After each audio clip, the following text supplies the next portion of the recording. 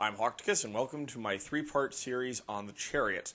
This first video will be an introduction to the series as a whole, as well as a brief history on Chariots. Video 2 will be the practical applications and usages of Chariots. And the third video is going to be me speculating about fun uses for Chariots in a primarily fantasy context. So let's start with something simple. What is a Chariot? A chariot is a two-wheeled conveyance pulled by a beast of burden of some kind, typically a horse, but occasionally a donkey or mule, and very rarely an oxen. Primarily used for war or hunting. They were believed to be invented, I must say. We don't have 100% certain on this, but the oldest known one we have is from, I'm not even going to try to say that, in modern Russia and Kazakhstan from around 2000 BCE. It's the oldest true chariot we can say we have found, though there are pictures of a chariot-like device in Mesopotamia about 500 years earlier, so it's shaky. Somewhere in the Mesopotamian region, possibly into Eastern Europe, as we have found some fairly old wheels, or something that they at least resemble wheels, in Eastern Europe slightly earlier. So we're a bit of an argument over who's got the oldest chariot. But needless to say, chariots are at least 2,000 years old, but they didn't really get going until about the 18th or 17th century, and we'll start with that in the ancient Near East, also called the Middle East, which would be the Hittites, the Egyptians, and the Persians. We will start talking about the Hittites.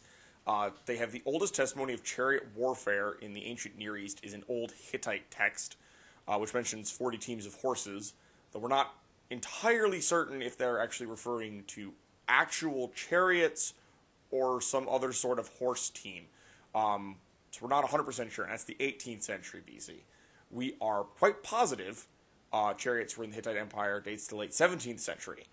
They had a horse training text from the 15th century BCE onwards, and Hittites were big charioteers. They were a big deal. They were on the cutting edge of chariot technology at the time, as they had a chariot that could hold 3 men in it, unlike the Egyptians, who could only carry 2, as the Egyptians had their axle at the rear of the chariot, whereas the Hittites had theirs in the center, which allowed all of the weight of the men standing in it to be on all the pressure to be on the axle in the wagon instead of partially on the horses' backs. It was a little odd.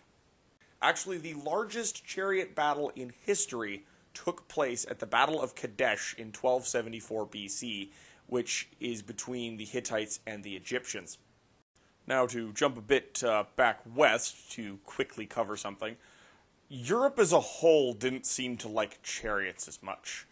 The Greeks used them to a fairly limited extent. They didn't really use them for war all that much. They used them, I guess, closer to a sports car.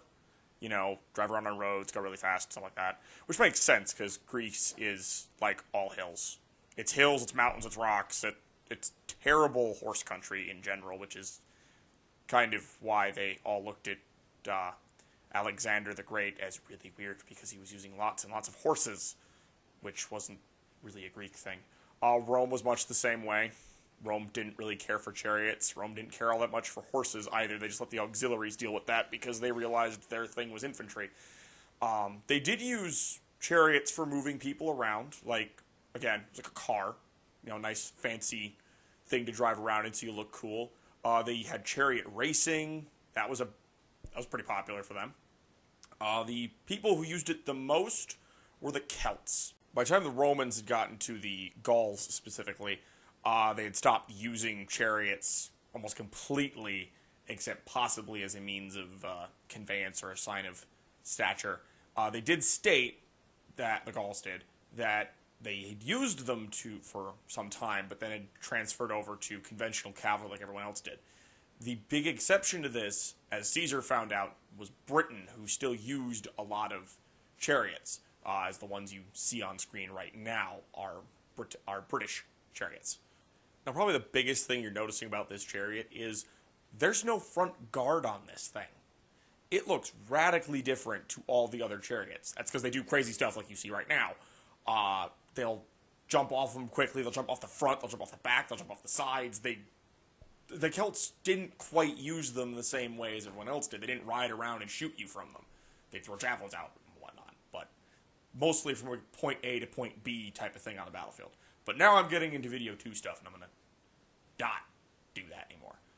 Now we're going to jump back east again and go over to the more Persian style of stuff, and India in particular, and South Central Asia. Chariots weren't huge. They have a name for them over there. They're called a ratha, which is a spoked wheel chariot or cart of antiquity. And they do seem to use it interchangeably with a 4-wheeled cart and a 2-wheeled cart. They did seem to find spoked wheels in the Indus River Valley civilization between 2600 and 1900 BC. It's a bunch of little terracotta carts and whatnot. But they didn't seem to see any real, I guess, chariots proper, as we recognize them. And they didn't seem to become a real big thing in the region until the Achaemenid period. I think I'm saying that correctly. Which is about 500, 350 BCE. It's kind of late. Though, if you go to Kazakhstan, which is a little farther west, this is where you get one of the oldest, probably the oldest chariot we have, which is from around 2000 BCE. So you just go a little bit farther west, and chariots become huge, but you go a little too far east, and suddenly you're in India and Iran and Pakistan, and they just sort of stop being a thing. It's kind of weird, actually. Though in India, their gods do seem to ride around in chariots, like proper chariots with 2 wheels, and they are in pictographs, or petroglyphs, if you prefer. And yeah, that's kind of about it. They didn't seem to actually use them all that much, which I guess makes sense if you think about India's topography. It doesn't really lend itself well to a wheeled vehicle for war, I guess.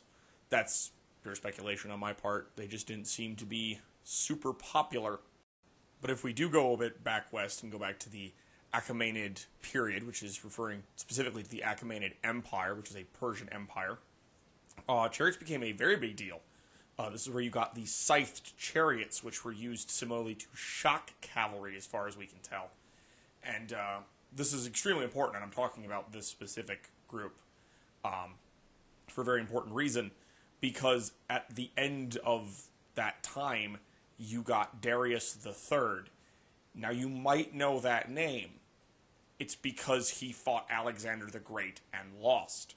This was pretty much the death knell of chariots in the Western world.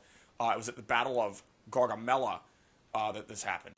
To extremely simplify this, Alexander won using his conventional cavalry against an army that composed of primarily chariots, and as far as anyone was concerned, this is all the proof we needed that conventional cavalry beats chariots. That's pretty much how that happened. Now we jump east one last time, go to China and their chariots. China's got an interesting history with those.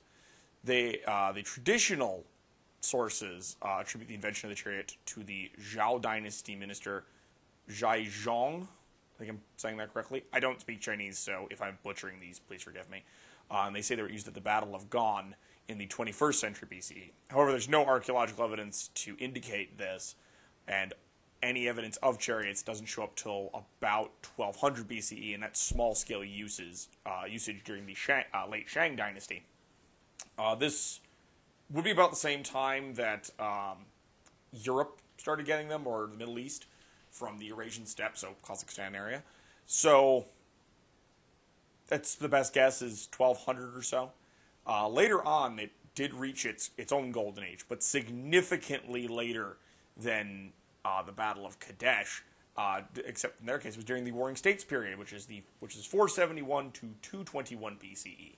So we're talking 800 years later than the Middle East. It finally died off due to the increasing use of the crossbow, massed infantry, the adoption of standard cavalry units, and the adoption of nomadic cavalry. So every reason that it died out with Europe, it died out in China. They did continue to serve as mobile command posts for officers during the Qin and Han dynasties, and they did use some armored chariots in the Han dynasty's war against the Zhongyu Confederation, which is really awesome, and I'm not going to go any more into that because that's for the next video. What I will talk a little bit more about is that the Chinese chariots do appear to be a little closer to Hittite design with the axle in the center of the box. Also, I do see some of them seem to have benches for the driver to sit on and a nice little umbrella. So those kind of look like buckboards from the American West, which is kind of neat, actually. But yeah, China and chariots all over the place. So that'll do it for today.